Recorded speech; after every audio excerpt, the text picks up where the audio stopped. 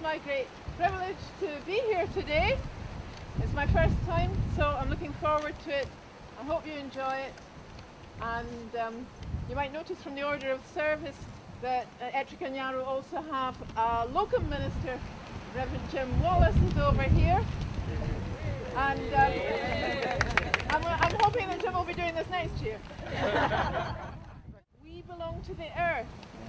All things are connected in the web of life. We're merely a strand in it. So praise God for the gift of creation held together in the redeeming love of Christ.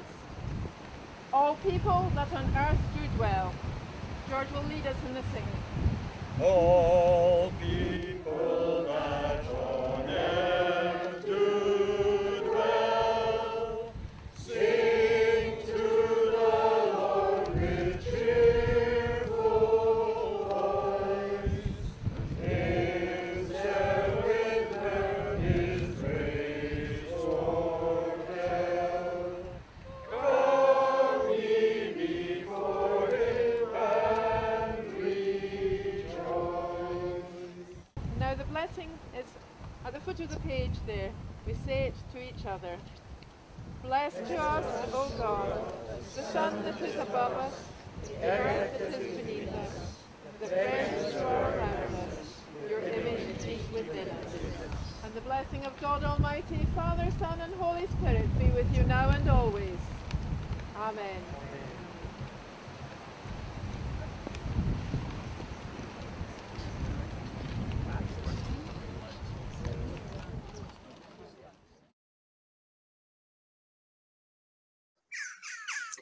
So much has changed in our lives over the last few months. So many restrictions. And yet so much creativity too. With the COVID-19 restrictions still in place, we are unable to worship in the hills above St Mary's Loch. But instead, we worship together, reaching round the world through YouTube. And it would be lovely for us to know where you have been watching from. At the end of the service, there'll be a slide which tells you how you can contact us to let us know. We can also offer you, and we have indeed, you've just watched some of the film that John Smale took from the 2018 service, and we're very grateful to John for allowing us to use that footage. We hope to be back in person next year. Christians down through the years have consistently faced persecution. Persecution for their beliefs and their actions that result from their beliefs. They've chosen different ways of avoiding or working through that persecution. The church in China and in Russia went underground and flourished. Back in the 17th century, Covenanting times, Presbyterian Covenanter preachers and their followers were barred from worshipping in church. And so they did the opposite of going underground. They went overground. They went up into the hills to worship. And that worship flourished.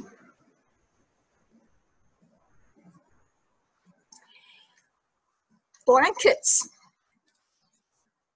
Blankets were taken with those who fled to the hills to provide them with something to surround them, to uphold them, to protect them.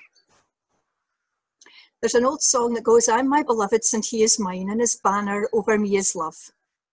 It's a verse from the book in the Old Testament, Song of Solomon. But that is the Christian belief. God loves you and God loves me.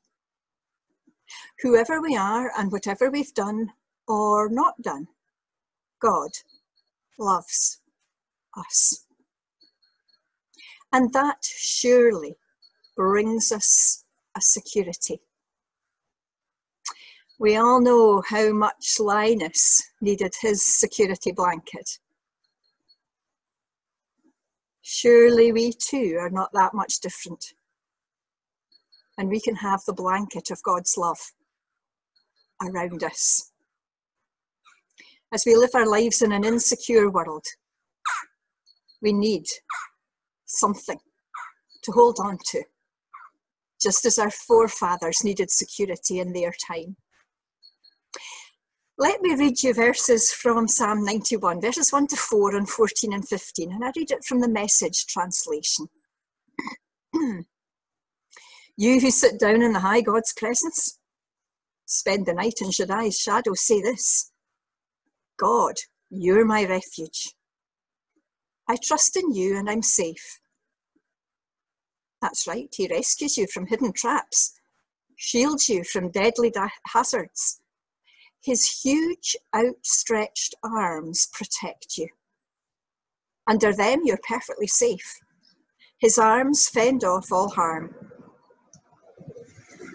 If you hold on to me for dear life, says God, I'll get you out of any trouble. I'll give you the best of care if you'll only get to know and trust me. Call me and I'll answer. Be at your side in bad times, and I'll rescue you and throw you a party. On cold days, isn't it good to surround yourself with a blanket?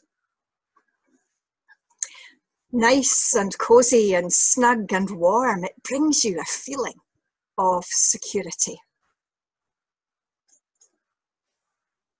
God's arms of love provide those who allow themselves to be enveloped by them to experience that kind of snugness, that kind of security and safety. As a mother gathers her chicks under her wing, we're told, so God's love will bring us into his closer presence. So close, we can hear his heartbeat of love. Just think of the forgiving Father's outstretched arms in the story of the prodigal son. Think too of Jesus' arms outstretched on the cross, saying, I love you, to all in the world.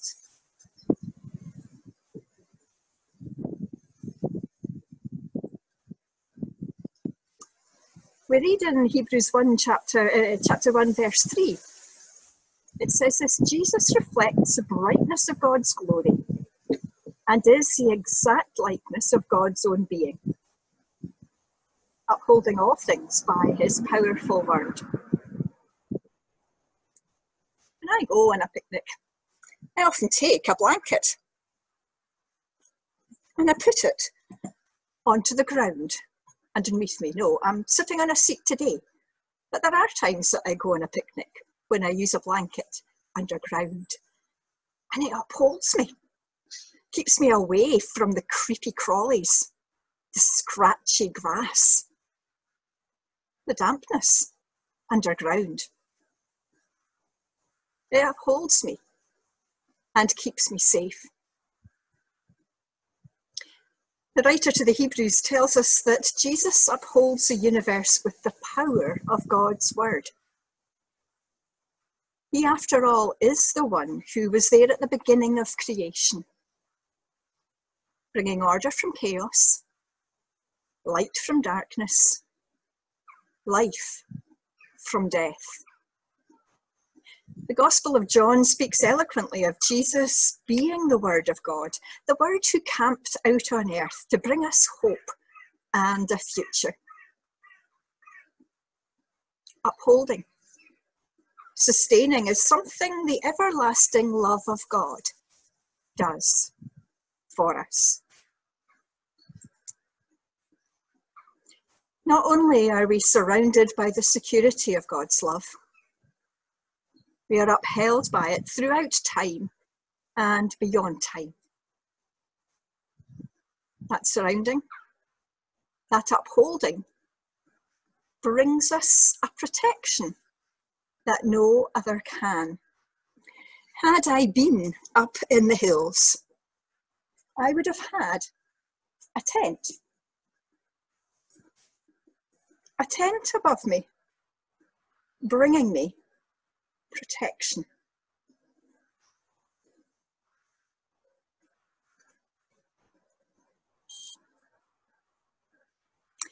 Jesus invites God the Father as he prays for his disciples. Keep them safe by the power of your name. I do not ask you to take them out from the world, but I do ask you to keep them safe, to protect them from the evil one. That was a prayer Jesus prayed for the disciples that were surrounding him on earth. It's a prayer that Jesus prays for all his disciples, for all time to come. Jesus offers us his protection. The verse from Song of Solomon starts, he welcomes us into his banqueting house. His banqueting house, food. And his banner over me is love. Hopefully this blanket will have helped us to think about the truth that we are enabled to sup with our Lord as we put our trust in the one who promises to surround us with his love. The one who promises to uphold us through his love. And the one who promises to protect us by his love.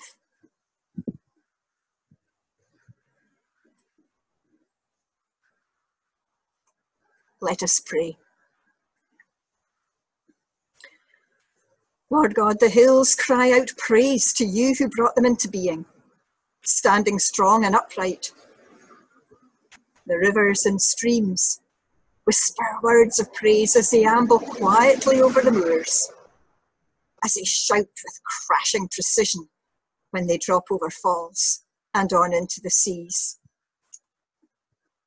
The myriad colours of greens and browns, peppered with the colours of wildflowers, the heathers, the greys and blues of the skies, all declare the greatness of creation, which belongs to you, O Lord, creator of all. Lord Jesus, there with the Father and the Spirit at the beginning of creation, you murmur words of comfort, of healing, of challenge, of companionship to us today, as you have down through the ages past. In days of ease and days of persecution and toil, you have been and still are God. The God who comes alongside each of your children, bringing us strength and wisdom to live our lives for you day by day. In your mercy, please forgive us, as so often we stride out on our own, or timidly tiptoe through our lives, finding that our strength is not enough. Draw us back to yourself, we pray.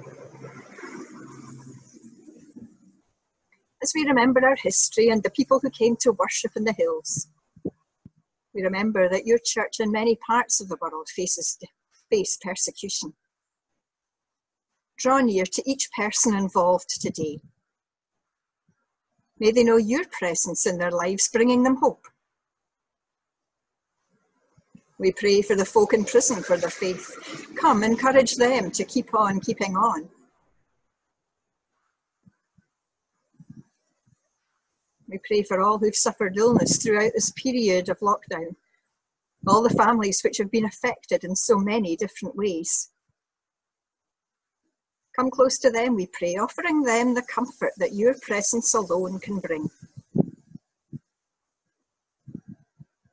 Thank you for the many acts of kindness we've seen, the many folk who've gone out of their way to care for others. Bless each one today, Lord God.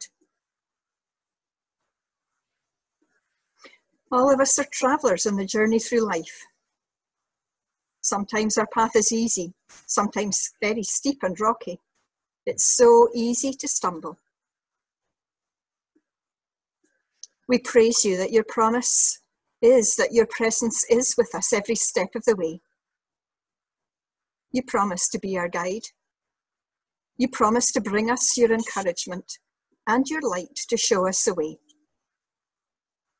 May we step out once more for you. In Jesus' name we pray. Amen.